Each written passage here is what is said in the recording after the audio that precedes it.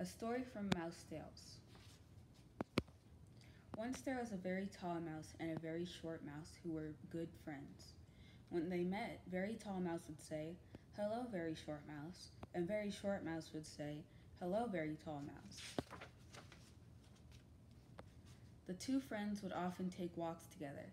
As they walked along, very tall mouse would say, "Hello, birds," and very short mouse would say, "Hello, bugs." When they passed by a garden, very tall mouse would say, "Hello, flowers," and very short mouse would say, "Hello, roots." When they passed by a house, very tall mouse would say, "Hello, roof," and very short mouse would say, "Hello, cellar." One day the two mice were caught in a storm. Very tall mouse said, "Hello, raindrops," and very short mouse said, "Hello, puddles." They ran indoors to get dry. "Hello, ceiling," said very tall mouse. "Hello, floor," said very short mouse.